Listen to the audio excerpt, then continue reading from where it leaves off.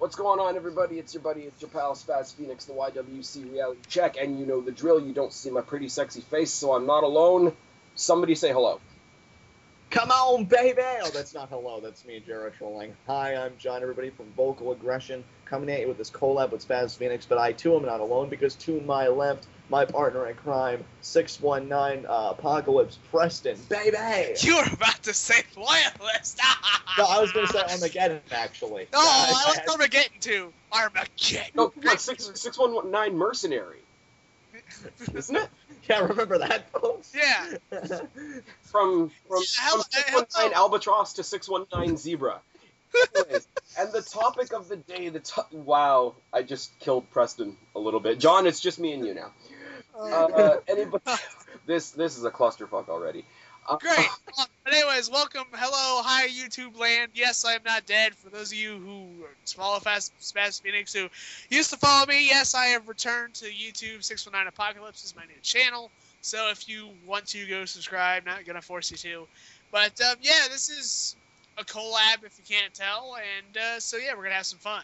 Yes, and the topic of the day, the topic that most people are ranting about, is the release of Abraham Washington, A.W., Jesse, whatever his real name is, over the Kobe Bryant jokes. General thoughts on his release, guys?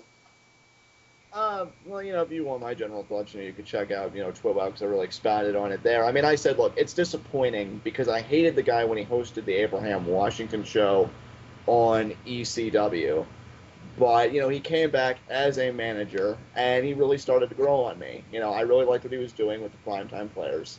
And, you know, I thought he was entertaining. I'm going to get over it, you know, but I like the primetime players. I hope they're not affected too much. And that's all I really can say about that. Preston? I'm not an Abraham Washington fan. I do think it's bullshit he got fired. That's all I got to say about it. See, my thing is, and I got into conversations with other people earlier today, and it's like, well, I don't really care about Abraham Washington getting fired. I wasn't a fan of his anyways. And see, when I start talking about something like this, and it'll sound a lot like the Jericho thing, it's sort of beyond, you know, whether you like him or not, sort of beyond, okay, well, you know, well, he was just a jobber anyway. It's a result of sort of, you don't screw anybody. It's not that, you know, this is okay for this guy because he's a main eventer, and this is not okay for this guy because he's a jobber, so we can afford to let him go. What do you guys think as far as the whole, well, you know, he wasn't really anything special, so it's okay to screw him type of... Well, hey, you know, here's my thing. You know what? Welcome to wrestling. It's true. Let me just put it to you that way. Welcome to the business of getting fucked. Welcome to the business of getting fucked. Abraham Washington just went from a superstar to a prostitute. That's amazing. Only in WWE, folks. I mean, look, my thing is, it does set a bad precedent for these guys. You know, do you want to go out and be a star? Do you want to go out and play it safe? And Abraham Washington's termination may suggest, yeah, playing it safe is the better bet. You know, it's a shame because, again, it says, do politics win out? You know, is it just the cream of the crop that's going to be served to, well, these guys have to scratch and claw and sometimes, you know, just still not get anything for it? It's really sad because, again, he was starting to turn a corner with me. I hated him when he hosted the Abraham Washington show. He started to grow on me here. And the idea that he made a comment, I think what was worse wasn't even the fact that it was, you know, about a rape that he didn't get convicted for. I think the real controversy for me, it was referencing Colorado, which was still in the wake of the movie theater shooting, which that really didn't help his case much either. So pretty much double shot himself in the foot. I would have fined him at best. If you can fine people for smoking synthetic marijuana and actual substance abuse, I think you could fine a guy for a comment and have him offer a public apology. Termination, I think, was definitely wrongful. And again, I just think it really sends a very bitter and negative message to the back, to the lower crust, of saying, you know what, guys, we need to keep these paychecks moving and stuff like that. And this is the first time the lower crust has been hit. Also, remember, Spaz, the controversy coming out recently with JTG, talking about the low WrestleMania pays. So it's not really looking good for these guys. It's not, and it's unfortunate because he's a heel, first of all, but, you know, WWE, pro wrestling in general, is business or a profession or whatever you want to call it, where you succeed based on how well you can stick out, and it seems right now that a lot of the people that are trying to stick out are getting their hand bitten off for it. that's what I think. I mean, to Preston's point, this is a man's business. This isn't a boys' game. We see a lot of guys. When you come in here, you better have some idea of where you want to go. The problem is AW did have an idea where he wanted to go. This wasn't a guy who didn't take it, lightly. He took it very seriously, and he was doing his job, just like Daniel Bryan when he hilariously choked Dexter Brothers. That is one of the funniest things I've ever seen. I didn't hear that story so long afterwards, and I just laughed because by that point he was already back. Right. And my thing is AW did take his job seriously. He was doing something great with a tag team that a lot of people crapped on. I know, Preston, you still crap on. You ask me consistently, what do people see in the primetime players? But, they, I feel like, hopefully they'll be all right. And to defend my point, I think the primetime players are one of the worst tag teams I have ever seen. And I'm not shitting you on that fact either. I don't understand why people are so high on this tag team. I see really nothing in them. They remind me of MVP, but they're like 100 times worse. Like, I just primetime players making that money? No, thank you. Not in my millions of dollars. Millions of dollars. Yeah. Exactly. See, the thing with the primetime players is I am a fan of the primetime. They're just fun to watch. They're goofy. I think they're hilarious more than anything else. But that alone didn't get them very far. They got a lot of their personality from AW. So the only ones that are really going to suffer in the long run, other than, AW and his family, etc., is primetime players. Are they going to lose all the momentum? Because they didn't exactly have the mic skills. It's a great question. I don't know. And that's the problem. I mean, Titus O'Neil, when he turned heel on NXT, Michael Cole was like, it's been something, amount of weeks, and he still can't cut a promo. And that really hasn't changed, since joining forces with Darren Young. Darren Young, I do see something. I do think his funniest promo was like, wait, Darren, I'm going to show you I wasn't the weak link, I was the missing link, and then he eats an RKO. Young, happens when stays out in the sun too long. But anyways, let's get the potatoes of this video. Basically, WWE would have you believe that AW got fired for being offensive, which, I'm not going to deny. There's quite legitimate possibility that what he said about the whole Kobe Bryant thing could offend a hell of a lot of people. I don't think anybody in this conversation is going to deny that. But what I do have here, and I was in fear at one point that I was going to be doing this video by myself, what I have in front of me on the Doomy clipboard of doom is 26 things in no particular order that the WWE has done that could have potentially, tight air quotes as John would say, offended people a hell of a lot more. I'm really glad I don't have to do this by myself. I'm really glad I have you guys along for the ride. And is there anything else that anybody else wants to toss on this pile of shit before we get onto the list? No. No, let's kill it. All right, number one, and I didn't know this until it became an issue this week, but apparently Mike Tyson was convicted of rape several years ago, which I wasn't aware of, because I don't follow many other sports other than WWE. So you have a guy that's made one joke about an alleged rapist, and he's been fired. A guy that's been actually convicted of rape, got a WrestleMania main event, and a Hall of Fame induction. Anybody want to take this one? That is kind of fucked up, but I'm gonna kind of put it this way, and I'm not defending it. It was a long time ago. Hell, it was before I was even fucking born. So, it's over 20 years ago. I understand, but WrestleMania 14 was in 97. This year's Hall of Fame was in 2012. Like, there's a big time difference. Again, I'm not defending it. I'm just saying, there's a time.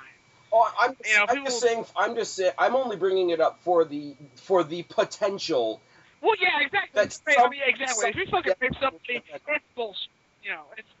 That's heinous. The idea of this list is how much potential it has to offend somebody.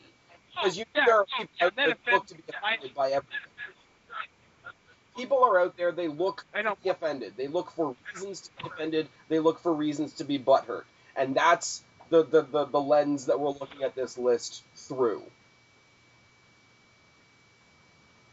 Right. John? I guess just to kind of take the ball here, For me, I could forgive the WrestleMania main event because it's whatever. It's the Attitude Era. They knew they wanted to make an impact, and Mike Tyson's name was still prestigious. The WrestleMania main event, I don't have a problem with. Again, that was '97. It's whatever. I mean, we were on the cusp of the greatness known as Stone Cold Steve Austin. I don't really care about that. My problem is the Hall of Fame induction because that was during the PG era, and that's what I think we're really dissecting here, Spaz, because we're looking at a product that has sensitized itself, that has donned a PG banner, and then they commit an action like this under that banner. I mean, rape is rape, and we're not talking about the crime here. And let people know that it's not the crime in question here. It's the consequences of the crime with this company that are in question.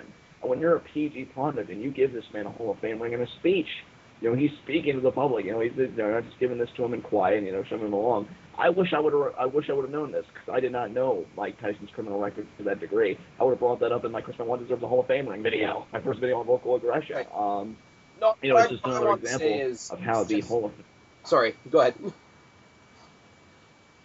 No, I was just gonna say, that just proves that the Hall of Fame isn't as black and white as WWE would like you, to think that it is. And I think, when a man gets awarded a Hall of Fame ring, with that kind of a criminal record not even in question, when people could probably look it up and find it out, and then that could be used against WWE, and they should really know that. And on the other hand, AW makes a comment about a situation where a man wasn't even convicted. It was an offhanded comment that Michael Cole and AW on multiple occasions apologized for. Again, I would have slapped a fine on AW and we could have gone on our merry way, but he gets handed a pink slip, and I'm sorry, looking at it in that context, it is wrong. Right. And I think you just summed up exactly what I want the rest of this conversation to be. It's like, if you're going to, WWE as a whole, like I'm looking at WWE as a whole, if you're going to fire this guy for doing this, look at what you've done. So number 2, and we're talking potential for offense. Owen Hart passes away at a pay-per-view. The show continues. Oh, okay. Ooh. Wow. That was, you know what? Can I jump in? Or no, Preston, you can have it. Yeah, Preston. John, go. This wasn't wrong. I won't hold this against WWE. That is probably what a wrestling great like Owen Hart would have wanted. Same way that they had a wrestling show, the night that he died, it wasn't just clips like when Chris Benoit died, which I thought was kind of weird. They still had a wrestling show for Eddie. I honestly wish they would have had a wrestling show for Chris. I didn't like that it was a clip show. And then, of course, we're never going to get another tribute again because of the circumstances. This was not wrong by WWE. I'm sorry. People can hate me. I think they did the right thing. I think they did the tasteful thing. I think they did the respectful thing. It was a tough situation. You paid for a pay-per-view. And, yeah, people were offended. But you know what? You paid money. See, me as a consumer, and maybe this is just me being cold, me as a consumer, I expect a pay-per-view. This is a travesty. But I think you would have caused more of an outcry if you spent money, you didn't even get a full show, then not even a full show. And then you do the memorial, which was an amazing memorial from the clips that I saw, the night after. I think they handled it the best way that they could. I'm sorry. Me personally, I'm not faulting WWE for this. No, it's with this one, and the reason I bring it up is there's going to be a 50-50. There's going to be people that would have shit on them if they had stopped, and there's going to be people that shit on them for keeping on going. I just think with the decision that is that divisive, you had, whatever that 40-50% of the crowd that would have wanted you to stop getting very, very offended, and a lot more seriously offended than a simple comment from AW. Right. And I completely agree with that. Preston? I really don't know what to say. I really got nothing to say. How's that sound? All right, you got nothing to say on that one? Okay, this one will be a bit easier because it's. Let me just tag on something real quick, Spaz. Sure. I just want to reiterate to everybody, in comparison to AW, this was indeed far more offensive. But looking at the situation by itself, I'm sorry, I can't fault WWE. So I just want to make that perfectly clear. Right. This is about AW and the comparisons between this list and AW's action. In comparison, this was worse, but on its own, I'm not mad, I'm not angry or anything. I can't fault them for it. So that's just me. I'm glad you put it that way. You can see how people would have been offended. It just so happens that you weren't. I love it. Okay, next one is a little bit more, Exactly. a little more cut and dry for potentially being offended. Big Show versus the Big Boss Man back in the Attitude Era, where Big Boss Man went and visited Big Show's mom found out that Big Show was was conceived out of wedlock. The next, few weeks revolves around calling Big Show a bastard, and then Big Show visiting the cemetery where Big Boss Man visiting the cemetery where Big Show's dad was killed, and having the casket and the tombstone pulled away by the cop car and riding on the casket. Yeah, this is bullshit. This is, in my opinion, one of the most offensive things that, WWE's ever done. This is insanely offensive. Is it one of the most shocking moments ever? Yes, but at the same time, it's insane. Like, I understand it wasn't real, but fuck it. It's it's one of my favorite clips ever in Vince's documentary. You write the storyline, you can unwrite the storyline. This was not needed, in my opinion. Just overdone crap. Yeah. To the point where they made a Big Show shirt that said "Big Nasty Bastard." Yeah.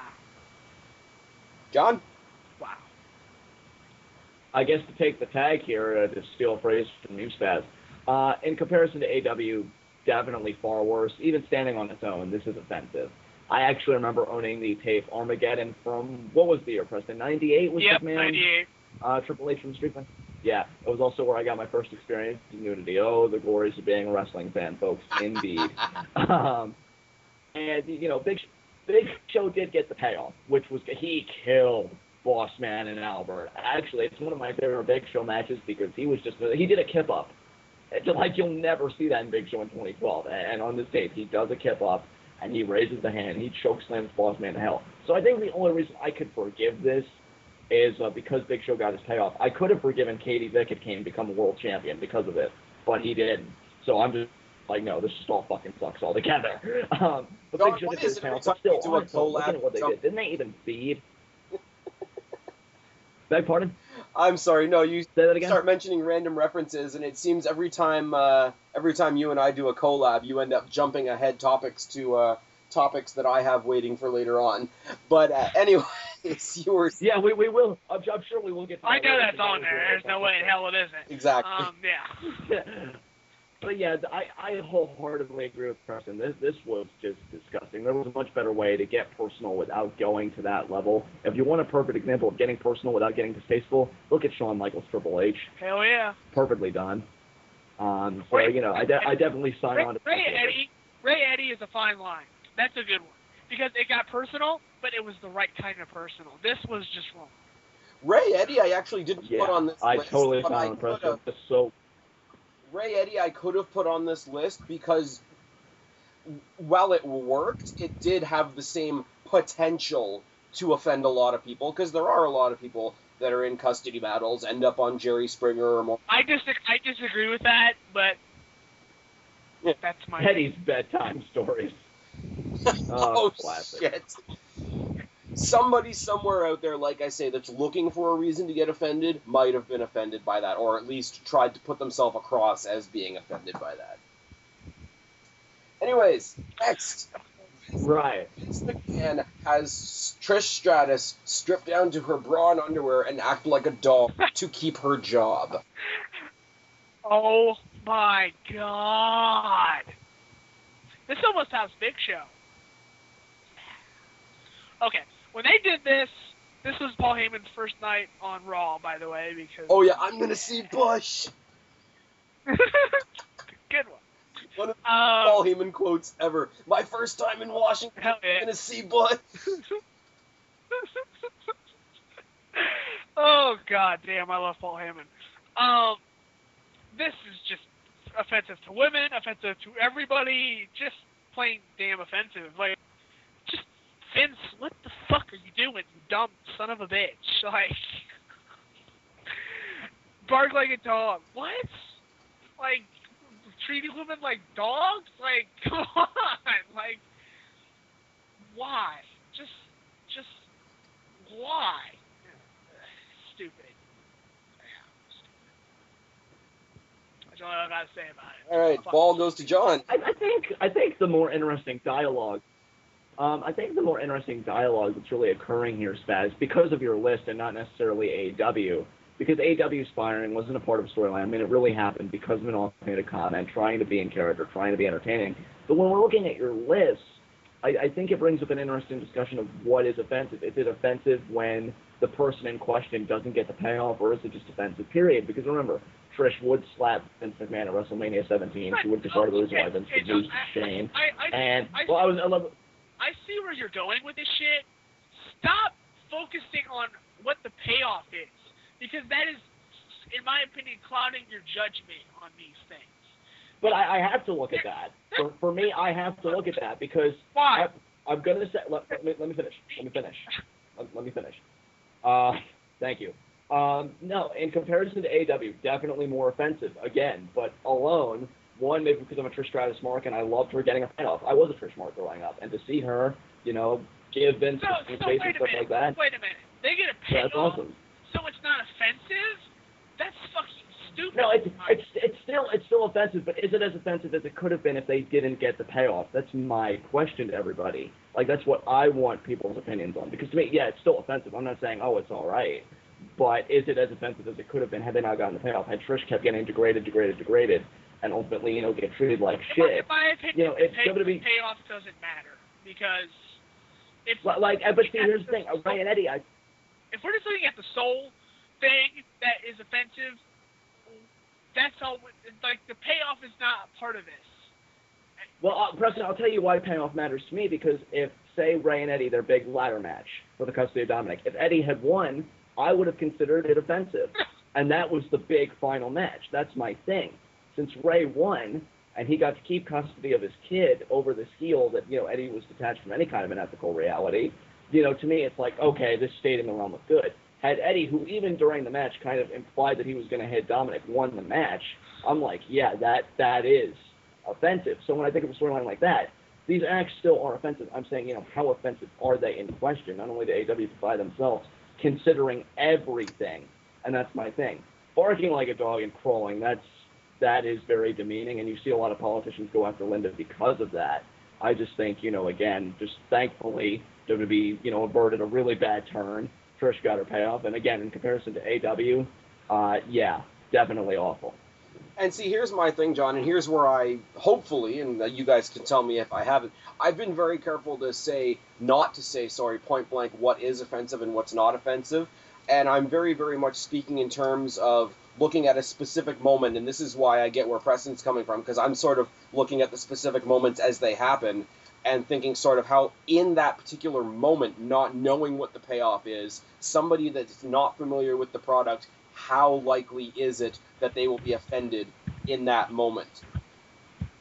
Exactly. And this is why I'm comparing them to the AEW conversation, because I had to go back, honestly, when this started becoming a big deal, and listen to AEW's commentary again, because the comment that he got fired for, I missed entirely.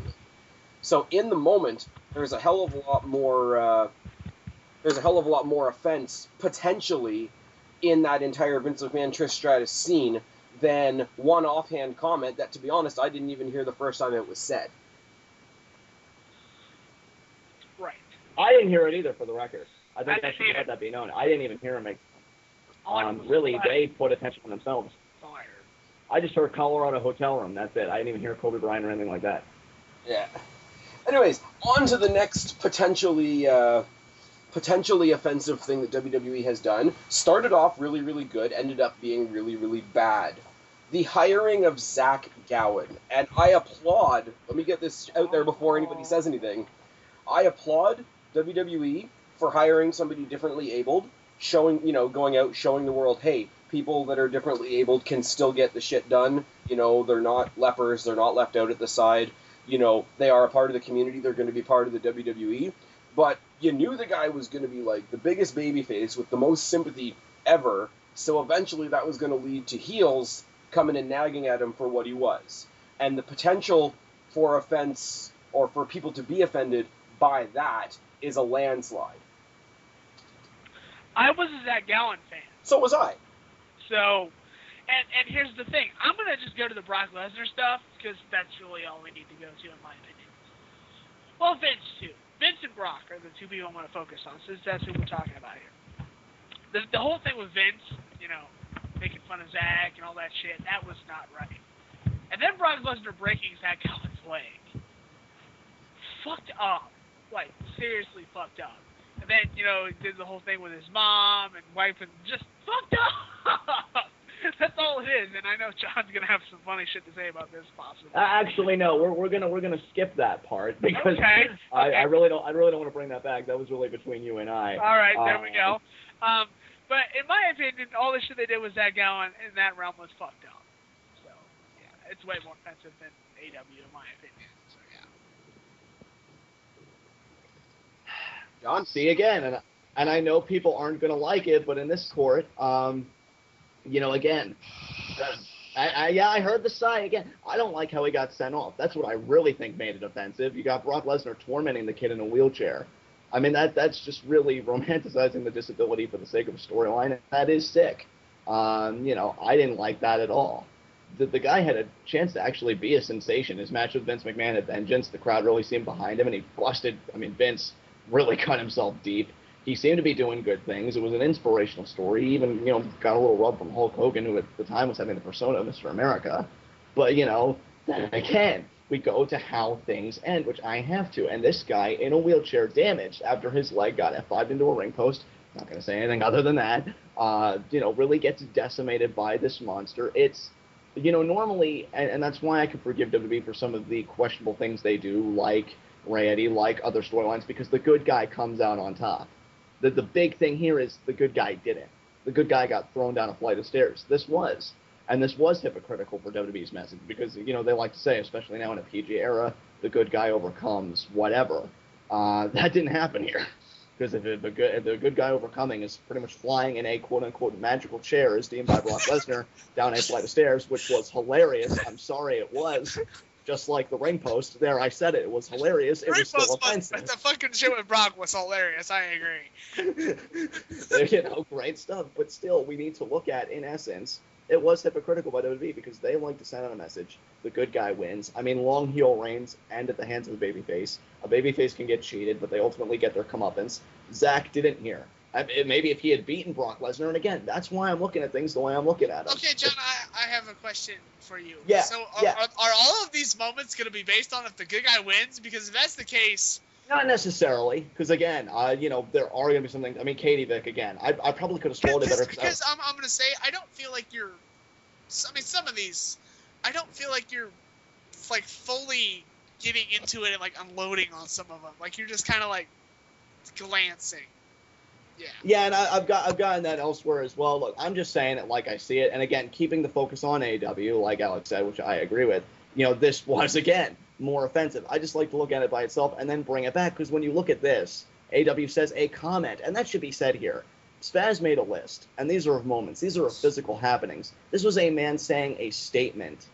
I think that really needs to be emphasized. This was a statement on a live mic that, Preston, you admitted you didn't even fully pick up. Right. Spaz, you admitted you didn't even fully pick up. Exactly. I admitted I didn't even fully pick up. How many other people didn't even fully pick up? And even if we did, it's a statement. This is not somebody eating humans, giving birth to a hand, you know, a guy getting thrown in the place. There's physical, you know, and that's just it. These are physical actions that took place, and it's hypocritical of WWE, and I will say it, because Alex keeps thinking, oh, John's not coming out and saying it. Well, here it is. You know, WWE is hypocritical of all these actions take place, physical actions, and a man makes a statement which is invisible, like air, and he gets fired.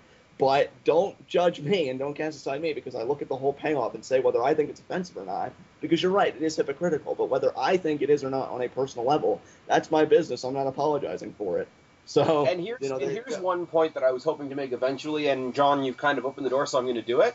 It was one comment. It was one off-the-cuff remark that I guarantee you wasn't scripted by anybody. The things that we're talking about are well and deeply involved scenes and skits and matches and, you know, segments that were scripted by a writing team, by a creative team, and they were somehow or other okayed by Vince McMahon or whoever Vince McMahon's underlings are. So these all got through, but the one off-the-cuff comment is the one that gets AW fired. That's the land. And that is a problem. And like Alex said, and I said it at the start, He apologized for it. Michael Cole apologized for it. Again, me personally, and I've said it multiple times, definitely not a termination. At the very least, if I really wanted to drive the message home, a fine. You're telling me a guy can smoke synthetic marijuana, physically abuse himself, when you know WWE's history with substance abuse and the things that have been brought forward with that. A man could get synthetic marijuana and only get fined. A man makes a statement, he gets terminated. Definite hypocrisy going on here. Yeah. Absolutely definite hypocrisy. But I'm just saying for me, and Preston asked the question, is it always going to come down to when the good guy wins? Not necessarily, Preston, but I mention that because you know, especially in this day and age when it's marketed towards children, I think that's pretty important. Because if Zach Gowen, say a few weeks after he got thrown down a flight of stairs, if he beat Brock Lesnar in a match, that would have been fucking huge. And really, you were a fan of Zach Gowen, and so was I, and we were young then. Would you really have thought about how offensive him getting thrown down a flight of stairs was? Maybe you wouldn't have, but then you would have thought, oh my god, he beat Brock Lesnar. Thought about it, but it wouldn't change the fact that it was in... It happened. Okay. Exactly. And that's what I'm saying. I just want to make sure we got the concrete base going here, so we're not, sloppy. No, absolutely. But I just want everybody to understand my position, because I can tell like people are coming at me from all sides, and I want I'm with you guys on this. It's just I'm looking at it differently, and I think that's what makes this collab so great. We've got different perspectives here. So Spaz, I'm really sorry for that diatribe. Please retake the reins. It's okay. We veer off course every time we collaborate. So, I mean, you and I do it, Preston and I do it. It is the joy of collaborating on YouTube where I have an unlimited recorder. Anyways, the next one that is on my list of WWE's potentially offensive actions, the Billy and Chuck wedding. Oh. I'm going to say no on this one. Good, because I'm right there with you, dude. Okay, you guys weren't offended by it, and this is where I try to take it out to the public in general. Now, keep in mind that there is a LGBT community to consider who don't want their marital, services or whatever made a mockery. Spaz, can I request one thing of you? Sure. I really don't want to get into gay marriage on this video, so let's make this one short and sweet. Okay, no, that's fine. I'm just saying, leave the door open for the, gay, lesbian, bisexual community. Right. There may be people out there that looked at this as a mockery of their marriage rights and whatever. And on the other side of the coin, there are hyper-religious people that think that, certain people shouldn't be able to get married.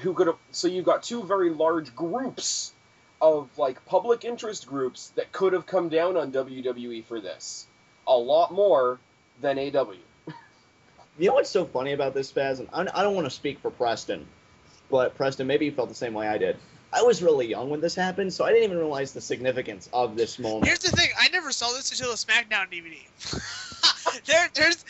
there's how I never saw this moment until they did the big 10-year anniversary big 3-disc set SmackDown DVD that I owned. That was the first time I ever saw it. So yeah. Oh, I loved it. I was a fan of the team. I'm a fan of Bischoff and 3-minute warning and all that, and I thought it was all great. I thought this segment was done fantastically for comical value and, like John's saying, for, where it went after this. I'm just saying, if you want to talk about WWE worrying about their, public opinion, right, how many people could have been offended by this, you've got, sort of LGBT rights groups on one side, and you've got religious groups on the other side, both of whom could have taken tremendous issue with this segment. Right, and my personal ideology about gay marriage aside, which I really think I should really be as objective as possible, this was still more offensive than AW, but I will admit, in comparison to the other things we've talked about on this list, not by much in my personal opinion, but still yes. Yeah, I didn't find it offensive either. The potential for certain people that are more radical about their opinions is definitely there, is where I was going with this one. Right, I agree. Right. Anybody have anything else to say about that? No, let's move on. Slight little branch off of that, and this is a very, very minor thing, but again, I'm talking about the fringe out there that will get offended about anything. There are super religious people out there that think no wedding should happen in wrestling because they're always made a mockery of. I'm sorry, I gotta laugh at that shit. You're mocking the sanctity of marriage, blah, blah, blah, blah, blah. People, it's wrestling. It's wrestling. I know. Religion needs to take the rod out of its ass. Exactly. There, I said it. Exactly. I said it. I'm sorry. I really tried to refrain it. I really did. No, you're good. And you're good. And guys, I bring you here because I want your opinions. But if you want it uncensored, right? Yeah, religion needs to take the rod out of its ass. Yeah, absolutely. And I'm not. I mean, you're telling me with all the priests that get convicted with molestation charges, you're seriously going to be upset that a marriage happens on TV? Fuck yourself. Yeah. Here we go. Maybe you should get the 66-year-olds. Anything on this list, I'm not saying that the people that are offended by it would be right to be offended. I'm just saying they're there, and they could cause a bigger stink than AW. And yes, I'm going to keep driving it home. It's bigger than AW, because that's my entire point of doing this video. That's the core potential the core fact that the religious community could bring if they wanted to. Can do a lot. Okay, come on, Alex. The priest getting fucking tombstone was fucking awesome. I'm sorry. That was hilarious. That shit was awesome. Maybe it's because of being a priest and his face basically melting off. Fucking awesome. McMahon spitting out holy water like Triple H. Okay, and here's one. And you know what? Preston has said it. John has said it. I've said it. So we might as well get it out of the way. Katie Vick. Yeah. Somebody go with this one. Okay. Preston, you go. It's Triple H fucking a corpse.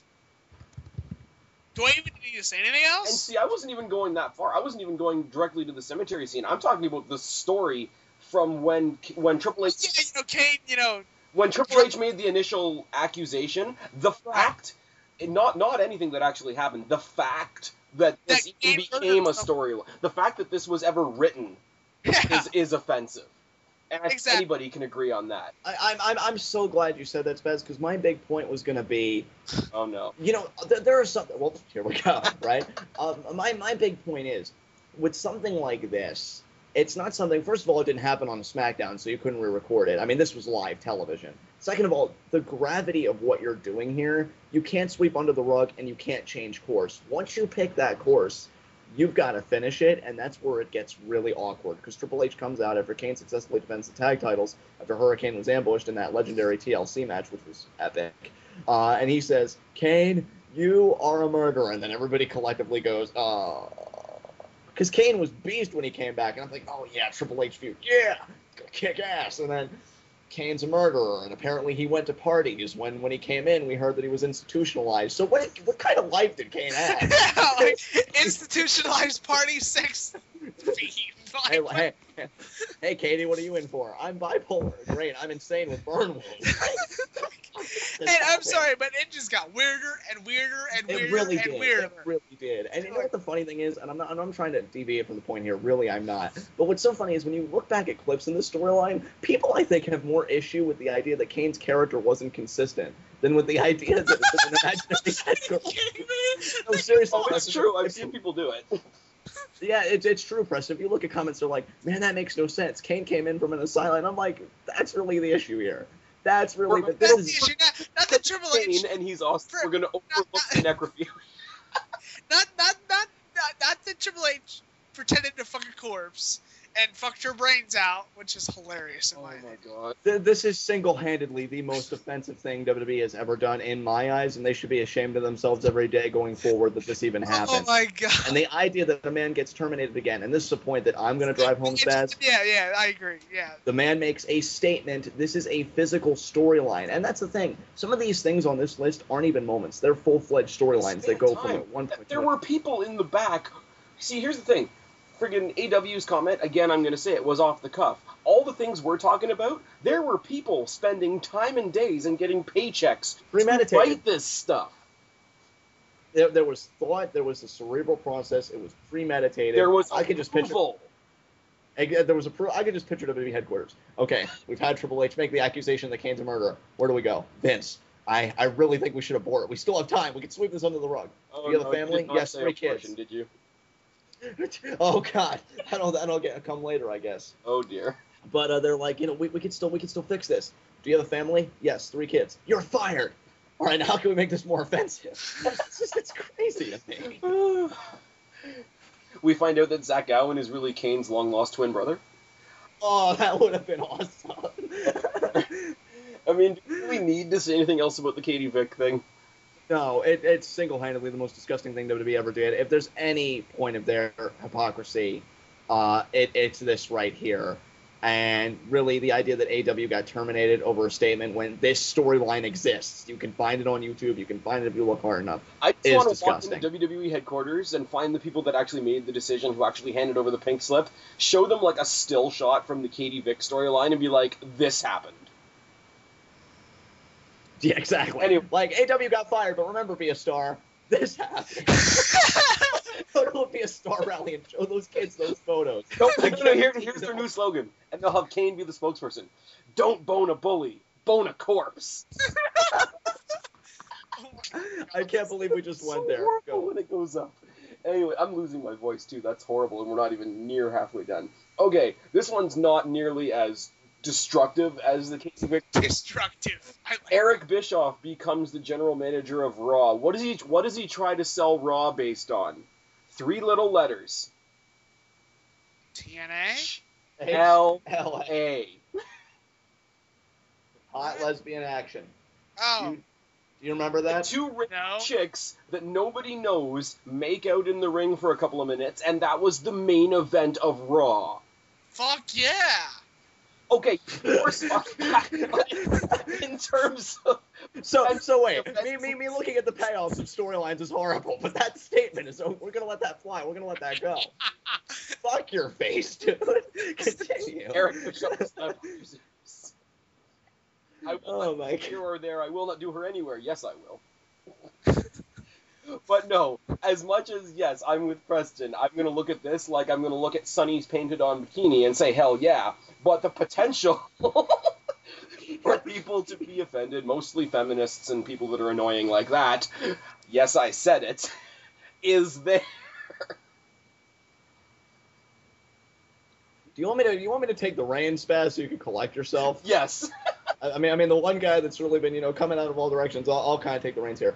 What really bothers me about this, especially, growing into the kind of person that I have with my certain set of, codes and ideals, first off, again, it's celebrating lesbianism, but if it's 2 men, oh, that's just horrid, this, that, or the other, but 2 women, man, that's hot, let's, see more of that. So, and look, I'm not, sure, trying to... that before, I can't remember what comedian said it, but, I guarantee, if you go up to 2 politicians and say, lesbian, okay, men, nah, that's bullshit. It's that double standard, and that's what we're looking at here. That's what we're looking at here is the double standards and the hypocrisy by one company and one society that embraces this company, and a man loses his dream job for it, as Alex put it.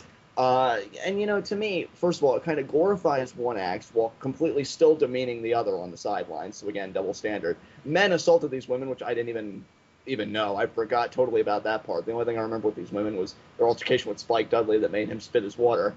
Forgot that 3-minute warning actually attacked these people, so that's also worse, because it's women being attacked. I mean, it's bad enough they have one barking around like a dog. Now women are physically being assaulted. And I'm amazed that 40% of the viewing audience in this day and age is women. This was incredibly effective. I don't know how that happens. I honestly don't. The girls that have stuck it out with us, they deserve a medal. Indeed they do.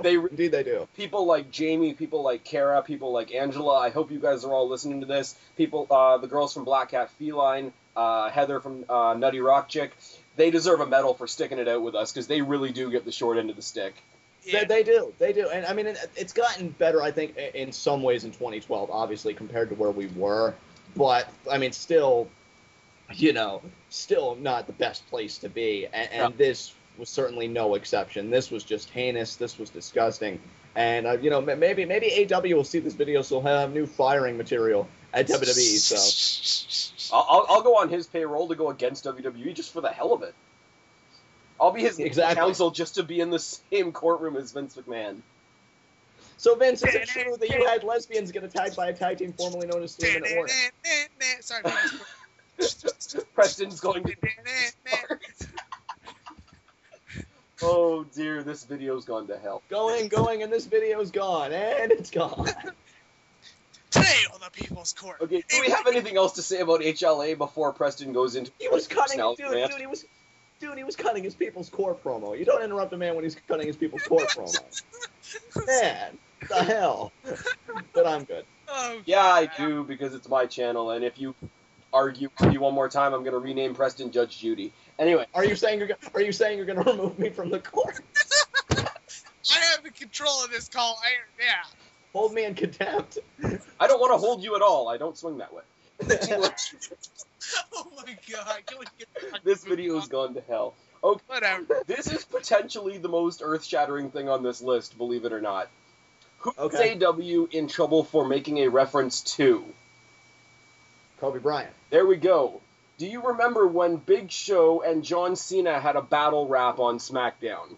Oh, yes. I am going to be honest, everybody. This is one where I'm going to have the least to say because I probably did watch this moment, but again, I was so young because this was 03, right, Spaz? So you guys are better at dates than me. I just had to YouTube it before we did this just to make sure I got the quote right. Big Show came out in like a bunch of like team. Yeah, I remember, but I don't remember him making the Kobe reference. That's the thing. I think I was Here's 12 the at thing. the time. He tried to battle rap against John Cena, and the last line was, "This Sunday you'll be the little white girl, and I'll be Kobe Bryant." Oh my god. Damn. Yeah, no, worse than AW, absolutely worse. What the Worse than fuck? Pinpoint hypocrisy. Yeah, that This is man being fired. blatant hypocrisy. Seriously, That's come bad. on. Hypocrisy to the max right there. Why does Big Show still have a job? Why is AW being fired for recycling material? Yes. Not everything is stolen in pro wrestling. It's a golden rule. Nothing is original. You know. I can't believe that shit. Yeah, that. Look it up. I'll send you the link. I know it. I don't need to look it up. I know. Yeah, I was 12 at the time. I remember this segment because I remember how ridiculous Big Show looked, and but I don't remember. That's like 10 times worse than what fucking AW say. Yeah, Like seriously. yeah, I can't Because AW defend said that. I Kobe can't. was There's no way around that. unstoppable. AW said that Kobe was unstoppable. AW never actually made reference to the girl, and Big Show did. Step Up, I believe. Yeah, I mean, look, there's no way around that. I know I said a particular way of looking at things. No, that is disgusting. That is wrong. Definitely hypocritical on WWE's part. I mean, because again, Hell, that's basically the entire list. I mean, I'm not saying don't continue, but I mean, fuck, this is gonna top that. I mean, come on. Spaz, because if I remember correctly, AW said Kobe Bryant. It's like Kobe Bryant. He's unstoppable in a Colorado hotel room or something like that. Because he mentioned Colorado. He mentioned hotel I room. went back and listened to it. Literally, he said, I think he was talking about Derek. I don't even know who he was talking about, whether it was Young or O'Neal. But he said, look at him. He's exactly like Kobe Bryant in a Colorado hotel room. He's unstoppable. So that, And even though it's not, that could be a reference to Kobe Bryant just going to the bar and drinking too much one night. there you go. I mean, and see, that's the thing. There's a vagueness to AEW's comment where Big Show has this blatancy to it that there's nothing you can say. There's no corners you can cut. There's no apologies you can make to say, yeah, that's okay. But with Big Show's AEW, there is a so vagueness it's okay. to it. And you can say yeah. John Cena, so it's okay. Right. And again, double standard. Absolutely. We're looking at the lower crust versus the upper crust, Spaz. And again, the lower crust, I don't know what's going to happen with them, but something's got to change because between AW's firing and the WrestleMania payoffs, not a healthy locker room. The lower crust don't become the upper crust until they stick out, and it seems like everybody that tries to stick out right now is getting their hand bitten. So, And that's the problem. next thing on the list, and it's going to tie in a lot with the Zach Gowen thing, and again, this is somebody that I was a fan of and didn't offend me, but it potentially could have offended other people, was the character of Eugene, only because of how he was treated because of his condition by some of the heels, by some of the... I'm gonna agree with you on this one. Especially Michael Cole. Yeah. And one specific instance, it's just like a standard set of how it was every time he had a match. Okay, here's how I'm going to put this on this one, because I was actually... I'm going to be wrong regardless, I'm sure, in somebody's eyes. We all are. It didn't become offensive to me until Eugene turned heel and he became like a gag where he'd like, end up like, I remember one time he tried to ambush DX and he fell flat on his ass and that didn't work. Is that the one where like they open the door and he comes running in and he hits like that fucking table and I know the one you're talking about, and then like he gets that green shit dumped all over him and like it gets Maybe I'm a bit softer on this. Kind of like I was with Zach Gowen, how infuriated I was with how he was written off, because I myself deal with a disability. So I'm going to look at this differently than maybe somebody else would. I liked Eugene as a face when he was, I remember when he was, he snapped and he had his match with Triple H at SummerSlam, and Triple H was like backing up the ramp, and he's like, oh crap, what have I done? Like, I felt like it was really, kind of inspirational to a degree. Then they turn him heel and he becomes this running gag. That's when I think it's offensive, because it's like, look, this kid's not doing anything. The inspirational story is dead. I mean, the story ran its course. Really just release him. You're not inspiring anybody anymore. Now it's just sad. So that's how I think I'm going to put it, Spaz. I think if I wanted to be butthurt about the Eugene thing, like I say, I was a fan of him. I thought what they did with him in certain aspects was really, really great. Like, he was a savant. Like, he could pretty much mimic any wrestler that he used to be a fan of, whatever. Yeah, I like that. That was cool. The one thing that they drove home all the time, and I thought they really could have done without this, was the fact that every time he came out to the ring, he always had his jacket on inside out. It was always misbuttoned, and look at how much of a wreck this guy is, more or less, in visual form. And I don't think it was necessary. Right. I mean, in comparison to AW, which we're all going to drive it home, because I know I could get lost in these moments, whatever, that is the core here, is comparing it to AW. Again, I'm going to say it the same way I actually looked at it by itself. If we were dealing with face Eugene and he kept inspiring people, I'd say AW was actually worse in this case. But then Eugene pretty much became a gag when he was heel, at the butt of everybody's jokes even really then. Because yeah, he was a face, but he always won the matches and shoved it back in their faces. As a heel, it just became sad. So because of how Eugene ended, yeah, AW was better, and he should still have a freaking job, certainly, compared to something like this. All right, Preston, anything else to add? Good. Okay, here's one that we could potentially have some sort of sadistic fun with. I like that. 1 month before JBL became the WWE champion, there was an incident where people released footage of him over YouTube goose-stepping and Nazi saluting the entire arena at a house show in Germany. Can I also include the part where he's kicking Mexicans across the border? Sure. Okay. 100 million times worse. Yeah. That's really all I got to say about it. That's all you got. It's all I got. Wait. Yeah, I again, as you'll probably hear a lot throughout this video, I sign on with Preston about this one. I actually thought, Spaz, you were going to mention how JBL caused Eddie Guerrero's mother to have a heart attack. That was good too. Honestly, though, I think that was Eddie's idea to get heat on JBL, so I really couldn't hold that. Yeah, that's a good line. I mean, that would count. In terms of, I feel like with the goose stepping in the border, though. I feel like with the goose stepping in the border, though. Offensive, though, I don't think it really matters whose idea it was. The crowd's not going to be like, oh, that's offensive. Well, it was his idea. Oh, well, then it's okay. Like, if somebody's going to be offended by the idea, they're being offended by the idea, not where it came from. And I guess also I can kind of forgive the grandmother spot because it was affecting Eddie and it came back to the feud. When you do goose stepping and kicking people out of the border, you're going to an entire race at that point, and you're not doing a storyline anymore. And you're including Germany. Right. In Nazi fashion. Again, with the grandmother, it was kept in the context of JBL, Eddie Guerrero. I can understand that because it's all about getting personal, whatever. The goose step and the border, absolutely not, because then you're offending an entire race completely. And it's like, what is this? And in this case, they tried to toss it off as, oh, it's no big deal. It was just a house show. It's not like it was on TV. It don't fucking matter. That doesn't matter to the people that were there. That doesn't matter to every single person that stumbles upon it on YouTube. Definitely. I agree with you, Spaz. Nothing more to say than that. WWE knows enough about social networking that they should know that nothing is private. I know, right? And really, I agree with you, Spaz. That's all I can really say about the matter. Compared to AW, definitely worse. All right, Preston, anything to add, buddy? No. Okay, here's one we can have. Oh, this is... I don't want to say fun with this one, because this one even still makes me turn a little bit. Randy Orton looking Rey Mysterio in the face. Oh, God. And saying, Eddie's not in heaven, Eddie's down there, in hell.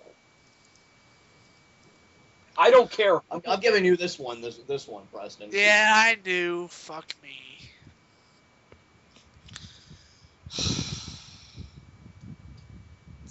First of all, I just gotta say this. Fuck WWE for that shit.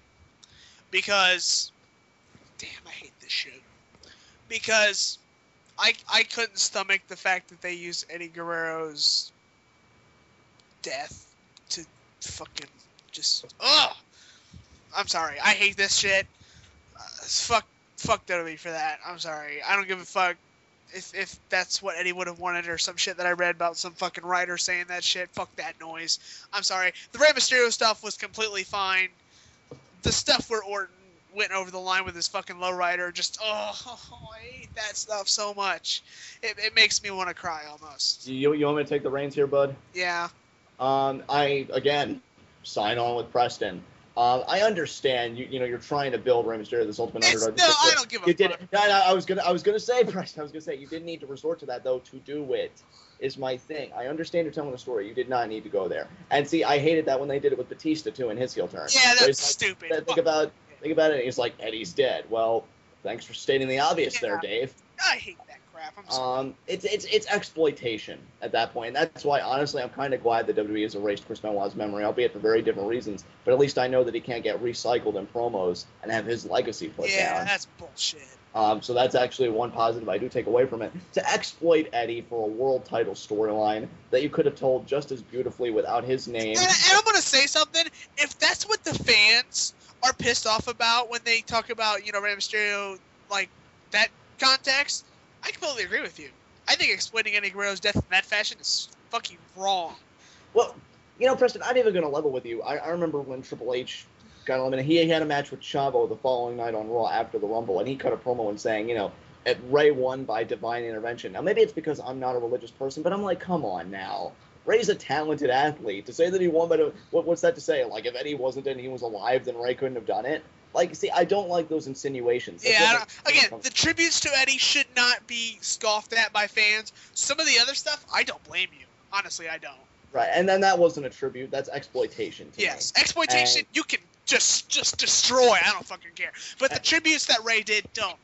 That's wrong. That's very wrong. And yeah, it's a fine line, bro. Right. But I agree with you. The Triple H promo that sickened me because first of all, I think it's demeaning Ray as an athlete, which you're not doing. It is. And of course you're exploiting Eddie. Come on. And then of course Randy Orton, which is the point you brought up, Spaz. Yeah, he got his ass kicked, but he still said it. And that's the thing. There's no payoff that makes that worth it. Yeah, exactly, because the man's dead, and that's something I think I should also say. Yes, I do stand by what I've said in earlier things. The payoff I think does matter, but when the man is dead, I think you're dealing with an entirely different scenario. And Eddie Guerrero had passed. It wasn't a kayfabe death like the Undertaker does 500 times, throughout his career. This was, Kyle legitimately passed up to him about. Like again, I have Ray's book. I read the part where he talks about Eddie's death. I cried when I read it. Like, it's so bad. Just fuck that shit. Can we move on, please? And again, AW statement. This an actual promo. It was a fucking church child's floor or something. I don't know. Compared to that shit. Okay, I got good news for you guys. We've got a fun one coming up, so we can all relax a little bit. Good. Sweet.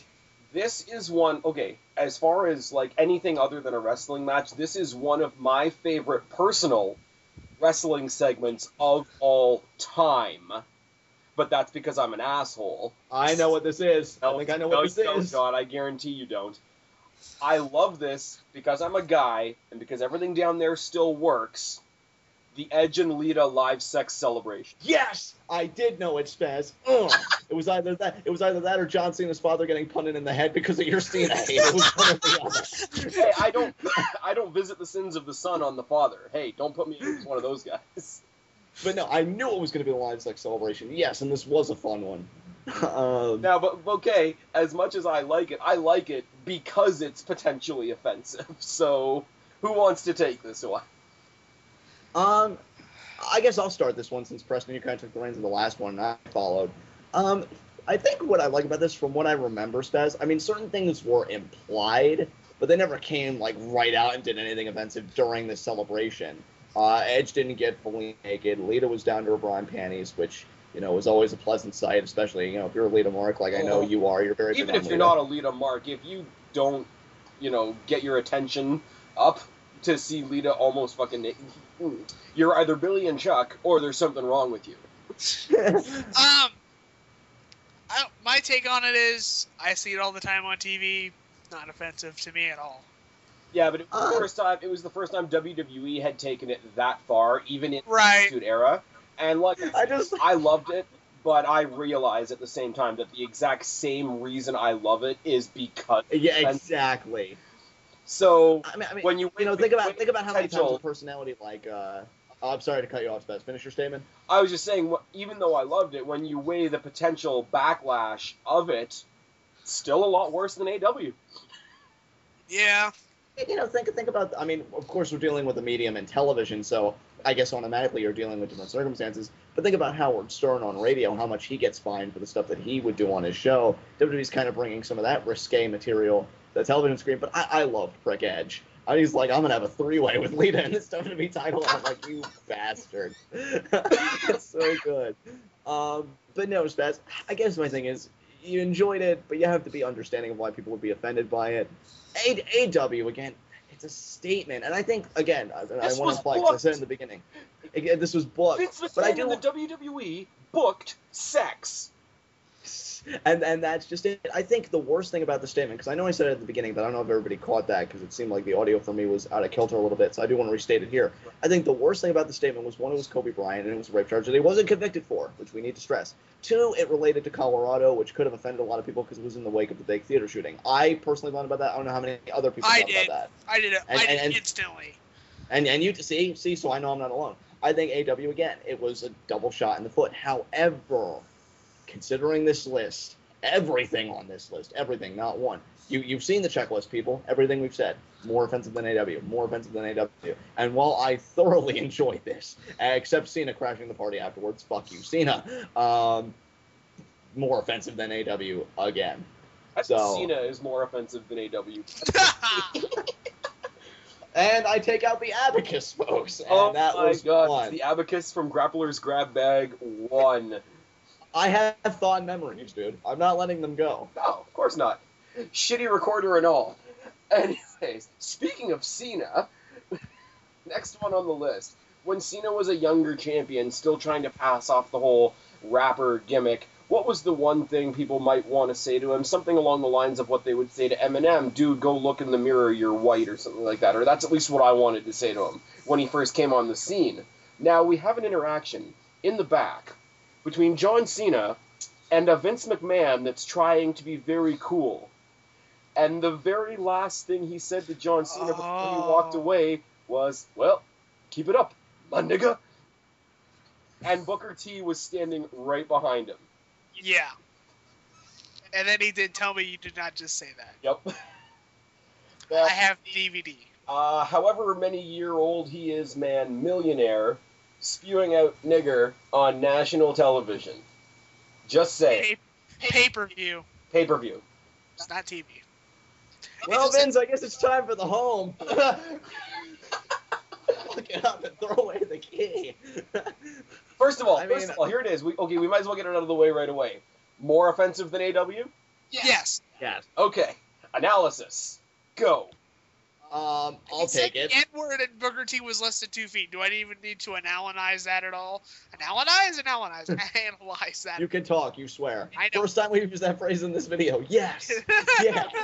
It's going to be good. Anyways. By the way, I use that phrase in real life, so yeah.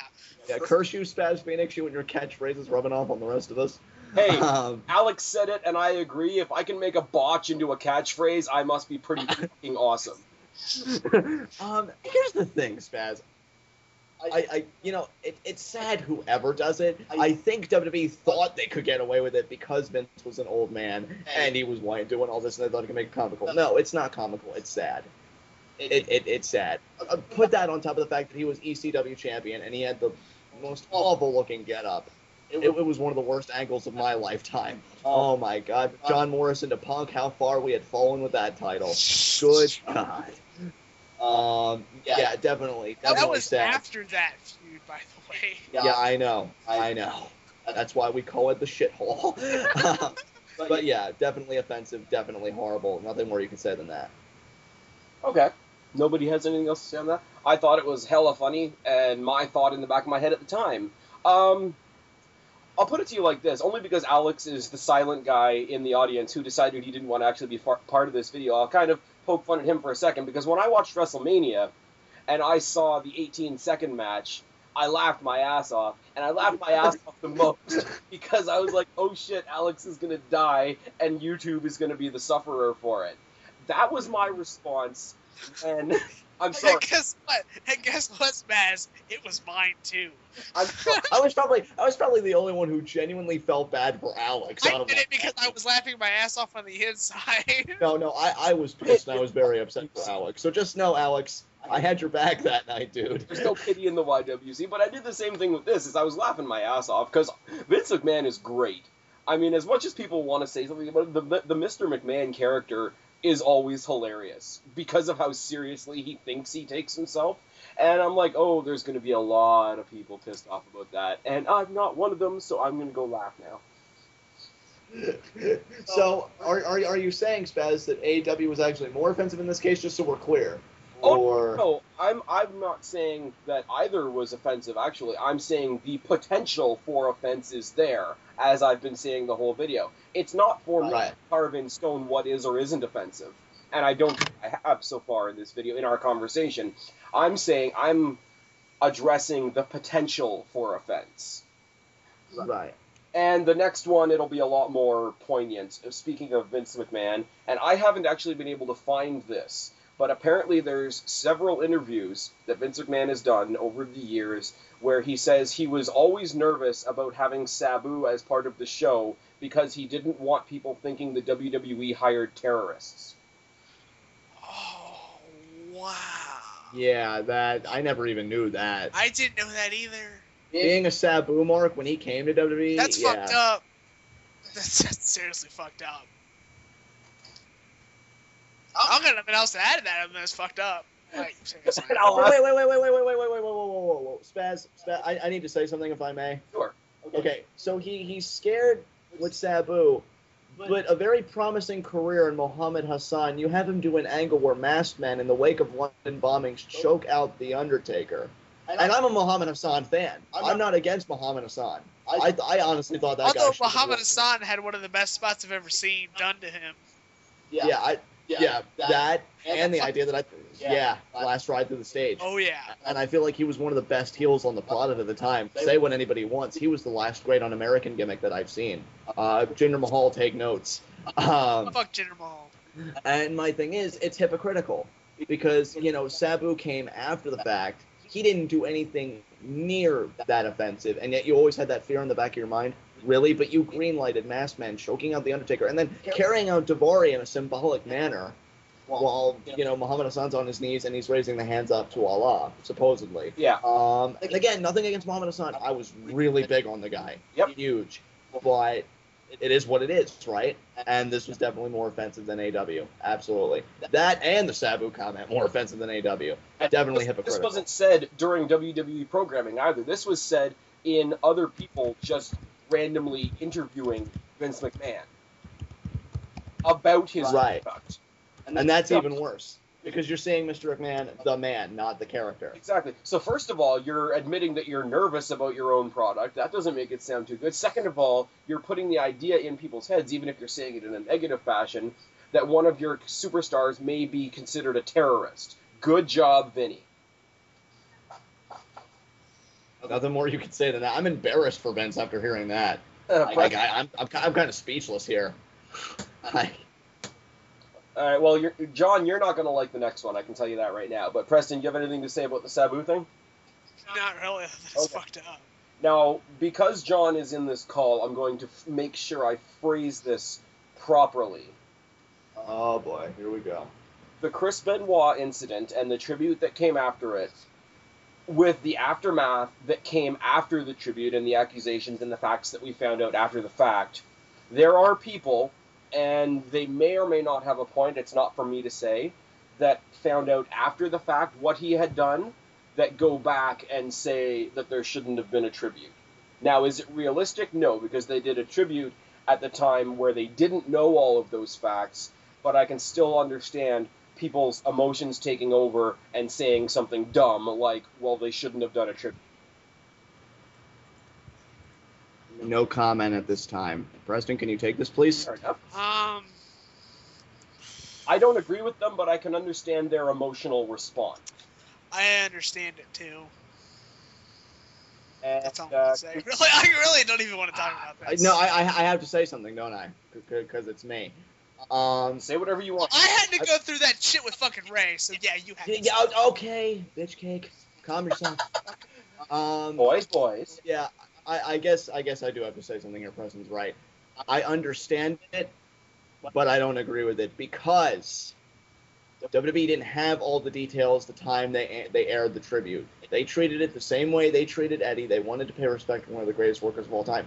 The moment they got all the details, Vince McMahon came out. He publicly apologized. He said no mention is going to be made of Chris Benoit tonight, or ever, or ever. They didn't have the details. They acted on impulse. You got to understand. It was, I don't know when it came to light that this happened and how close to showtime it was. There was a 3-hour Raw that was dedicated to the Vince McMahon angle of him blowing up in a limousine. They had plans. They had big things going. The arena was empty. They did the tribute. They acted on impulse without all the evidence coming to light. If you're a multi-billion-dollar company and you're scrambling because this news is coming out, your storyline's getting scrapped, all this stuff is happening at once, you have to act on a certain impulse. And yeah, maybe me being a Chris Benoit mark that I said I would spit in the face of God if it meant me seeing Benoit on the other side, yeah, maybe my opinion doesn't have the most credibility. But, you know, the idea is they didn't have all the evidence then. They did. You haven't heard a mention of Chris since. He's taken off DVDs. His memory's practically been erased, which I completely disagree with. You know, I can't fault them here. I can understand it, Spaz, to your question. I can understand why people would be upset, wholeheartedly. But we need to look at it chronologically. Absolutely. They did the tribute before all the evidence came to light. And if I'm going to get crucified for that, please, I welcome it. I really do. I can't fault WWE for this. The thing is, though, and the only reason I will back what these people are saying, because you're right. If you have to go with what you know at the time, when you have such an emotional response to something, the details, and I'm gonna call chronology a small detail at this point, fall out of your head, and you're driven by emotion. Which is why I say after the fact, if you do the tribute, all the facts come out. And then you say after the fact, wow, he really didn't deserve the tribute that they gave him. Your opinion that he didn't deserve the tribute may be valid, but to be offended that they did a tribute not knowing is a little skewed. But again, the potential for offense, very, very high. Oh, it's definitely there, and it's definitely very high. That's why it also sickened me that the news media pounced on it. Like, they acted like they had full knowledge that WWE knew about the heinousness of these crimes, still aired the tribute, completely skewing information, completely manipulating it for your personal ratings and your personal viewership. That's what's really disgusting here, if you want my honest opinion, how the media handled this whole thing. But that's another story for another time. As far as WWE goes, I wholeheartedly agree with you, Spaz. The potential for events is very high, lethal levels. But when emotion comes into play, when you lose a valued work that a lot of people's lives are touched by, irrationality is bound to take over. And if anybody can tell me that they would be in Vince's shoes and they would have 1 ounce of logic left in them, I wouldn't believe you. And that's just me. So, Impact greater than AW? Absolutely. Again, you know, we have to look at it. I mean, I may have won on my diatribe, but I've got to be honest. Still, the potential for offense is much higher than the actual offense of what AW's comments caused. So again, blatant hypocrisy by WWE here. Okay. Preston. What? Anything? No. No, you're good. All right. Here's one we can have a little bit of fun with, because I was going to say I think, but in fact I know I'm the only Canadian in the room. Shawn Michaels picking his nose with and then fucking the Canadian flag. Do we even have to analyze that? Like, first of all, honestly, I have to ask the question. More potentially damaging. Well, yeah, it is. Yeah, it is. I mean, again, I really, it's degrading another country. Jericho got suspended for kicking a flag, not fucking the fucking flag. Seriously. Or sticking it up his nose. And years later, if anybody remembers a faction called the Un-Americans with Lance Storm, Christian, and Test, they attempted a flag burning. Didn't they even succeed in one? Or was it only attempts? Because I know they made an attempt, and it was the night that Kane returned. I don't know if they did a flag burning, though, beforehand. I think it was one of those, you get the can, you start the fire, they grab the flag at the last minute type things. Right. They never really burned one, but still, the attempt, the insinuation that, yeah, we're going to do this, that's awful. Shawn Michaels using a Canadian flag as a nose picker. Look, I don't care that I'm American, I'm not Canadian, I can't identify on that level. Offensive is offensive, and you're insulting an entire country. Oh, yeah. Great heat my ass. And I'll say, honestly, I'm a big Shawn Michaels mark. Even though I am up here in the Great White North, I still thought it was fucking hysterical. but, you know, the potential for offense is compounded. Especially because Shawn Michaels is so good at pissing people off. And that's really what the crux of this whole thing is, like, we're punishing heels for doing their job. And that's exactly what's happening to AW right now. Exactly. Yeah, I mean, really, in that context, he to was a heel. for extent, Chris Jericho as well. Exactly. All right. And Preston's kind of being quiet. You have anything else to say, Preston? No. No, we're good? Okay. I'm not going to talk about events or specific scenes or whatever, and these are two characters that I love, but the two characters that are potentially offensive just by existing, Val Venus and The Godfather. A pimp and a porn star. I'm trying to think. Yeah, for me, it's an open and shut case. Definitely more offensive than AW. These were actual characters that did things on a week-to-week basis. One statement, one night, one segment. Apologized for. Definitely more offensive. That's really all I can say about it, Spaz. No more. Honestly, I'm right there with John. Like, these were characters. This man made a statement in one segment. One. Yep, one statement. These were brand new people brought in to be characters that were written and lasted for years. Godfather came out, you know, and we'll go on a little sub-jaunt with this. Godfather came out with his hose. Offensive? Definitely.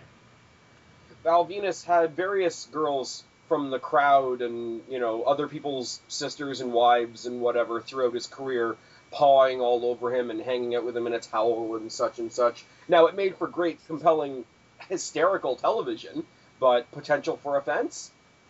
Greater than AW? yeah. Definitely. All right.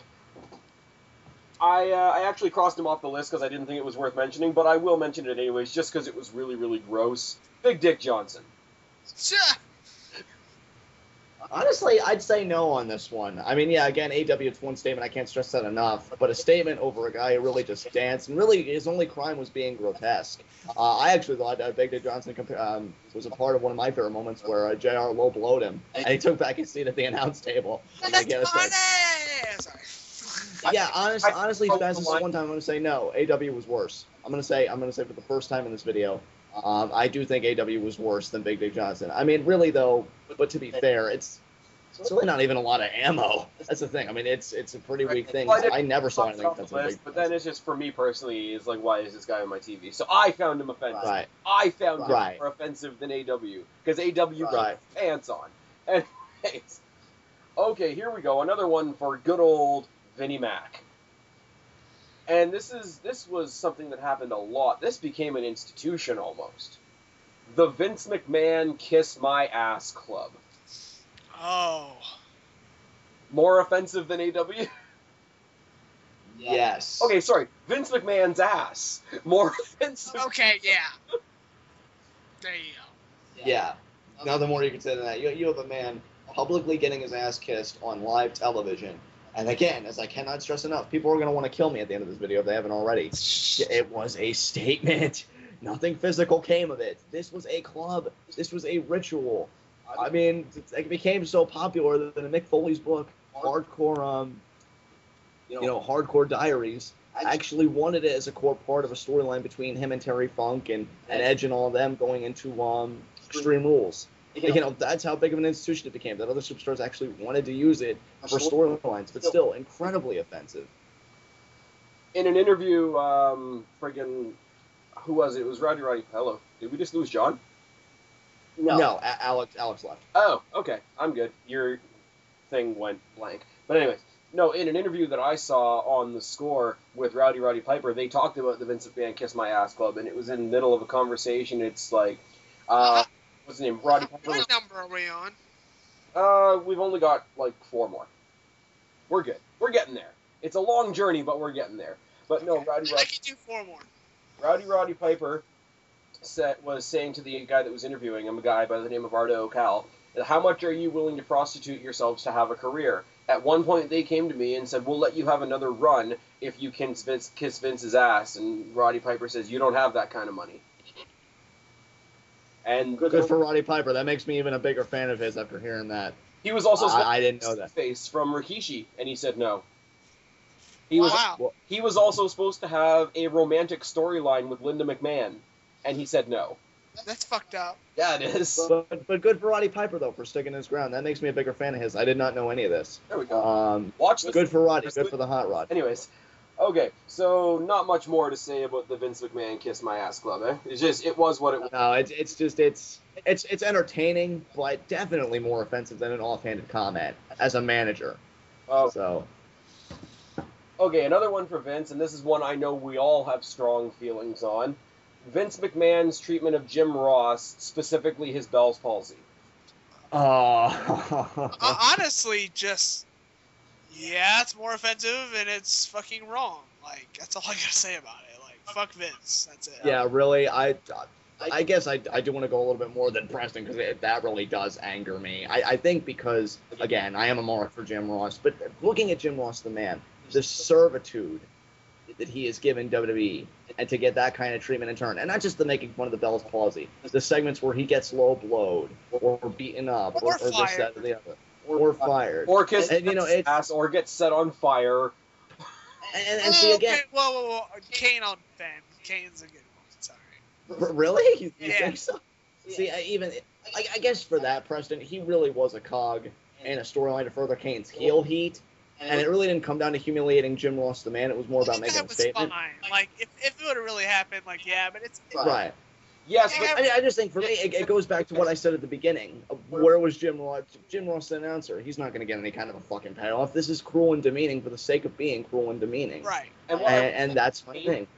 For the Kane thing, and I don't care because it doesn't offend me, but you want to talk hypocrisy, you've got friggin' a company that says they're all about anti-bullying and whatever. You got a big 7-foot giant that's going to go pick on an announcer who's disabled. Anti-bullying campaign. I know. Just saying. And that, there it is. Hey, W, why'd you lose your job? Oh, he made some joke that somebody didn't like. And all right. Vince's treatment of JR is just in the toilet, and not much else you can say about that. Along the same lines, Jerry the King Lawler, I love him most of the time, but his commentary anytime Vicky Guerrero was in the vicinity, Stupid. more offensive than AW? Yes. I got nothing else. I just had to stick it in there. John? John. Have we lost John? I don't know. I'm back. Sorry, guys. The way Jerry the King Lawler talks about Vicky Guerrero. Yeah, definitely. I mean, I've got a soft spot in my heart for Vicky. She's just doing her job, and it's not like she ever goes over and gives Jerry Lawler a good slap, which I would mark out She for. should. She should. Definitely very distasteful on Jerry Lawler's part, and I think he only does it because he's not the man he used to be back in the 90s or early 2000s, and he's just grasping at straws. Way to go, Jerry. Way to go. Yep. Don't be a bully. Be a star. Yeah, how would you like it if Vicky made fun of your drunken son back in Memphis? Oh, yeah, I read into things. Oh, damn. Oh, I'm sorry. We shouldn't make fun of alcoholism, should we? We shouldn't make fun of a woman's weight. We shouldn't make fun of women, period. Who looks fantastic these days anyway? That's the other part. Yeah, really, Vicky really does look good. That's the thing. I noticed. I'd take that home. Definitely, and really, here's my thing, and I've always attributed it to this, and I'm not trying to sound insensitive. I don't mean this to be insensitive when I say this. I think the only reason she had that weight gain was because the loss of, her husband, Eddie Guerrero, devastated her. So, I did notice it, yeah, but I never, picked on her for it or something. I'm like, God, it must have really hit her hard. It hit all of us hard. I mean, for God's sake, she only left 3 children behind. How about wife. just fuck Jerry Lawler and just move the fuck on? Yeah, fuck Jerry Lawler. That's good enough. I am subscribed to a Vicky Guerrero page on Facebook, and there are pictures up there of her and her daughter, who's also a knockout, in, matching bikinis. Shaw Guerrero. And Preston... Exfoliating ugliness to her. God damn. Sorry. Oh, she's one of the main reasons I'm watching NXT now. I'm not even gonna lie. But her and her mom in matching bikinis, damn. I'm gonna do you, and then I'm gonna do where you came from, as a friend of mine told another friend of mine. That legit was a conversation between 2 other friends of mine that I'm not gonna get into in this video. Good idea. Yeah. They said they were dating at the time. Okay, John, who's my biggest Yes. buddy in the WWE? John Cena. Okay, It was my question. I don't give a shit. I knew the answer. John Oh was my- the one in the class with all the right answers, but Preston was the one sitting in the corner shining up the apple. And You opportunistic son of a bitch. Yeah. maybe the ultimate one. Anyways, moving on. Now, in the lead-up to Rock versus Cena, we had the Battle of the Microphone, or the attempt at the Battle of the Microphone that John Cena lost in spades because he just responded by rapping. How many times did John Cena in his raps at least infer that The Rock was gay? But Cena has done that before. But no, that should discourage the and fact, though, that he's head. making fun of homosexuality Yeah. and making jokes about it. That's the context of this. Yes, he's done it before. But again, it's like we said earlier in this video, just because somebody's done something or somebody gets a certain payoff, we still have to look at it for what it is.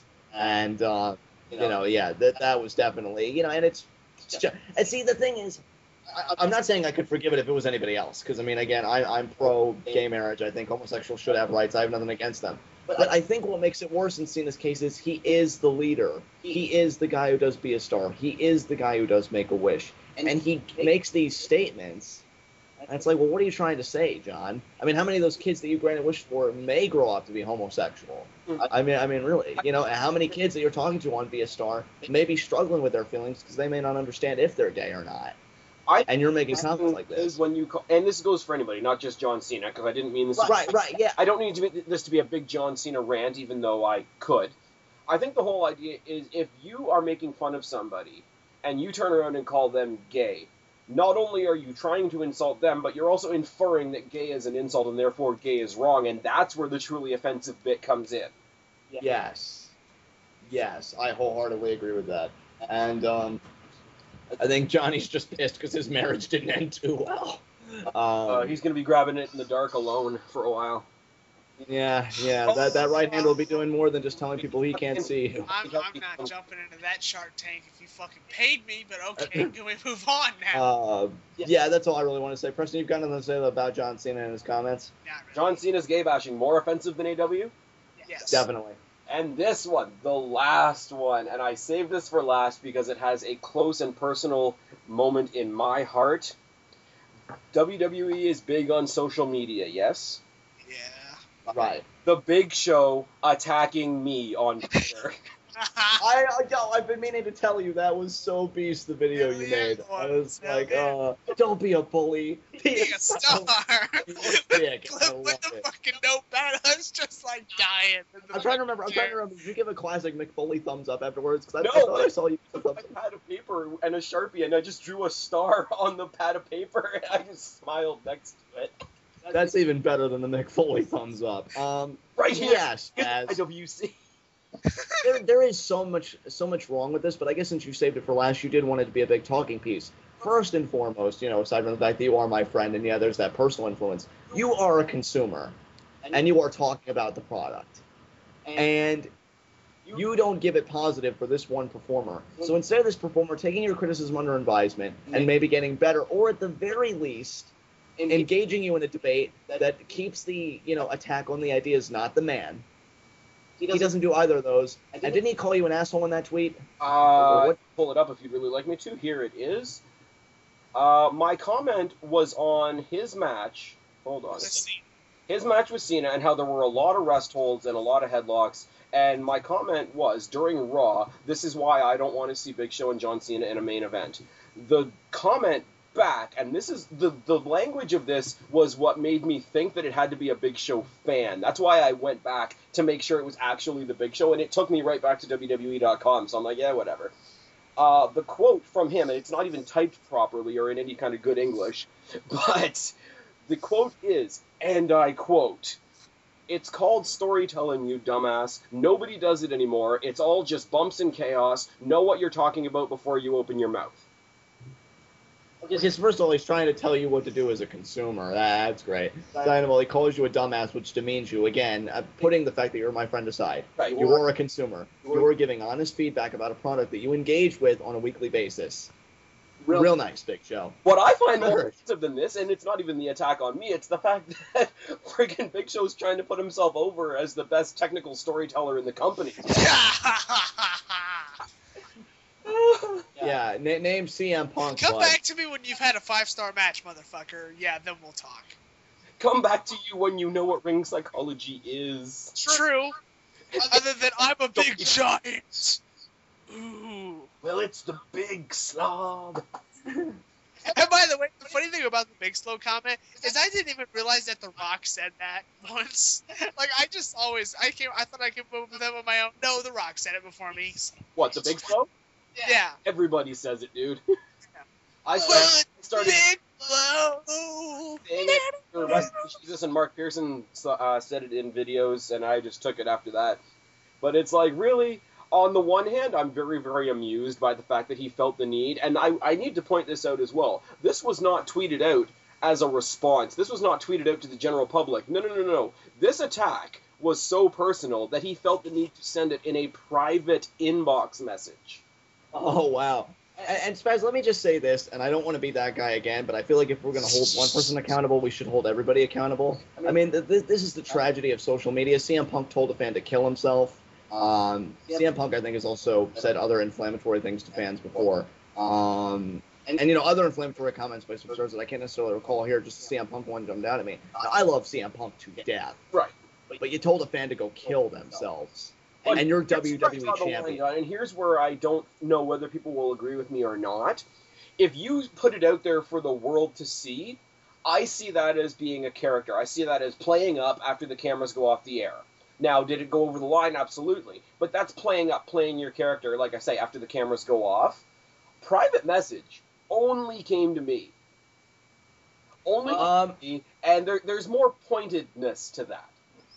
And I think if you want to legitimately try and scold somebody for being a critic, A, you're being a censor, B, you're telling that consumer they're not entitled to their opinion. Right. To your point, though, in regards to the one CM Punk comment I made and then the response in character, I'd have to disagree with you because I think the comment ensued because it was a gay marriage debate, and Punk is pro-gay marriage like I am, and I assume you are because our discussion completely pro-gay marriage. And the one fan, I guess, said that he didn't believe in it, to which Punk responded, kill yourself. So, I mean, that's not really character. That's getting caught up in the moment. In my opinion, CM Punk took it too far. I don't think you should have said kill yourself. I think you should have said something else. Yeah, keep it classy is one of I love Punk to death, but, I mean, again, we're not holding anybody on a pedestal here, are we? We're holding everybody accountable. And, we're treating everybody like they should be treated. Preston is very big on CM Punk. In fact, Preston, I think you've gone on record and said CM Punk is your second favorite performer in the company right now. Yeah. Behind, of course, Rey Mysterio. But that, spoiler alert. But, CM Punk did say this, and Big Show did say this, and I do agree with you. I think it also says something else when it's inbox. He's like, better keep my character on the wrap, so I'll just insult this guy privately, which makes it even worse, because, you feel so compelled to do this, you're going to keep it under wraps. You know that it's wrong, but you're going to do it anyway. I expected there to be a box underneath, be like, SpazPhoenix, I thought you were my friend. You're free. I'm sorry. Oh my god. No, Big Show can be fired. That's cool, and I wouldn't be sorry at all. Yeah, I don't care how striking that sounds. I hate the Big Show. Fuck him. I don't know if that's the way you want to swing. I think he might squish you. Oh god. Yeah, you might say that when it's all said and done. After his work with Daniel Bryan and Mark Henry, I just feel like Big Show, that was the last really good Especially thing. his matches with Mark Henry. Good fucking god. I enjoyed those. That's what I'm saying, though. I thought those were really good. Did you seriously? Okay, fine. Oh, I did. On Raw, he almost took out Randy Orton. He took out Cena, who's the Golden Boy, whether we like it or not, and he took out CM Punk. And he basically tore down one of your main announcers. That's way more exposure than he needs. After a super boring as fuck match with the Golden Boy the week before that I made one comment about, and he made Big Show angry face, and then he hit his head on a ceiling lamp. Anyway. See what I did there? Because to quote Mark Henry in a promo, he is the world's largest loser. God, I miss Mark Henry. Don't let your foolish pride get in the way of Twitter. Don't let your foolish pride get in the way of being a star. Neither of them are stars. I'm in the fucking Twilight Zone, so we're in right now. He fails at being a bully and a star. Jobber. He fails at life. Yeah, but he can't die because he'd probably fail at death, too. Anyways, so last one on the list. Big Show. I think our diatribe may have been more offensive than AW right there. Holy crap. Big Show trying to bully the YWC, personified by me, on Twitter. More offensive than AW? Yes. I win! This has gone way too long. Anything anybody you guys want to add to the whole AW situation? Just as I said at the beginning, it's really a shame that the man lost his job for this. Then he, I didn't mean to come across as an apologist at any point in this video. I just look at it with a certain view. But regardless of what view I look at it as, and certain things I said in certain segments of the video, the bottom line is that every moment here, with the exception of what you crossed off, Big Dick Johnson, so that didn't even make it onto the actual list, was more offensive than Abraham Washington, at least in my eyes. So definitely want feedback on this, guys. What do you think? Were there any moments that you felt were less offensive than AW? Was AW's termination wrongful? Do you think, is it whatever? Give us some feedback, guys. Actually, there's one thing I'd like to add, and I was debating whether or not I was going to add this in or not, because I saw this in another video, and I don't want to name names because I don't want to offend people. But the idea that this video, and if I'm honest, I don't remember what video it was in, but somebody put out the idea there that it's unfortunate what happened to AW, but he should have taken the warning when he saw what happened to Chris Jericho. That is pretty right. Honestly. See, I'm on the fence with that, because again, it goes back to Chris Jericho did a physical action to try and get heat. This was a comment. Was it a comment, John? It was a comment, Spaz. It was a comment. We have that confirmed. Our sources confirm it. It was a comment. I checked it on no DQ. I can see, but then again, I could definitely see, Preston, where you're coming from, because you see what happens to other coworkers when they do things that are seemingly harmless. Take the hint. And Jericho's a better name than AW, and we've said this whole video that shouldn't be the point. But realistically, it has to factor in. And if you see Jericho getting a suspension, and you're not nearly on the same place on the totem pole, how about on the bottom of the fucking totem pole when you put it that way? Well, Preston, bottom of the totem pole, but billions of dollars, billions. Shut up. Billions of pennies. Billions of pennies. But the idea being, of course, the punishment should fit the crime, no matter who you are. It's true that that's the way the world should be, but that's a fantasy. And reality setting in and saying, okay, you saw what happened to a much higher star when they took it a little too far. Maybe you should have watched what you said. But at the same time, it's like, I don't think you really did anything. I don't know, be that as it may. So guys, also, anybody that's made it this far in the video, first of all, you get a gold medal and a cookie. Second of all, what do you guys think of that in the box below? Anyways, so that was my last idea. John's put in his 2 cents. Preston, you got anything else you want to say, bud? And he's dead, everyone. Oh, wait, I hear him. Preston, you there? Something happened here. I can hear Preston, but he's not. We'll wrap this up. He took his laptop to the crapper. Anyways. Oh, yeah, we asked you if you had any closing statements. No, I'm good. You're good. Oh, he's good. Tell them where they can find you then. Subscribe to my channel. Which is? 619 Apocalypse. Yes. There, I did it for 619 Apocalypse. John? VocalAggression. Alright, guys, and you know me because you're on the channel, but I've been Fat, he's been John, he's been Preston. We are your YWC reality checks. Subscribe up there, talk down there, start a conversation, keep our conversation going, don't be a stranger, and all of us will talk to all of you later. But for right now, we're tagging out. Bye, guys.